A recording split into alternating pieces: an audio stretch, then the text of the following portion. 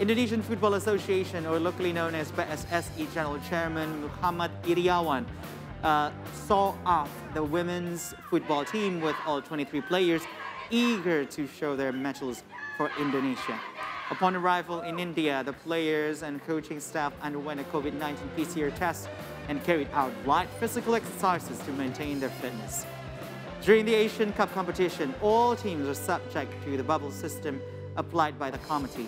This means that the teams are only allowed to be at the hotels, training fields, and the stadium. All players and officials will not be permitted to leave the bubble area as they are required to comply with regulations set by the Indian government and the AFC. Indonesia, which is in Group B, is preparing for its opening match against Australia on January the 21st at the Mumbai Football Arena. The event is expected to create momentum for the revival of women's football in the country after 33 years of absence from the event.